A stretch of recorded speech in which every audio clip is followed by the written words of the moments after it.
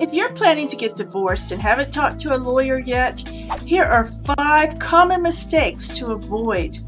My name is Laura Hurd, and I have been practicing law and helping people get divorced in San Antonio, Texas and surrounding areas since 1987. And here are 5 things you should not do before you talk to a lawyer. Number 1, do not sell your house and divide the proceeds in half with your spouse.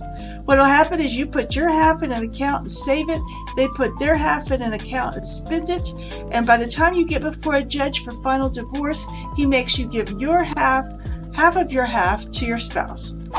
Do not pay off all your credit card balances in full. Number 3, do not sell or transfer title or a large sum of money to a close friend or relative in an attempt to hide it from your spouse.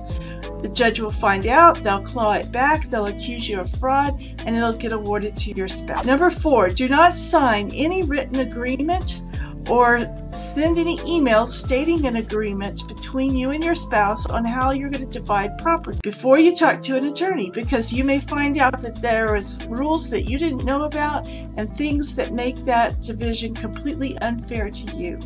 And number 5, do not start looking on internet dating sites and list yourself as single.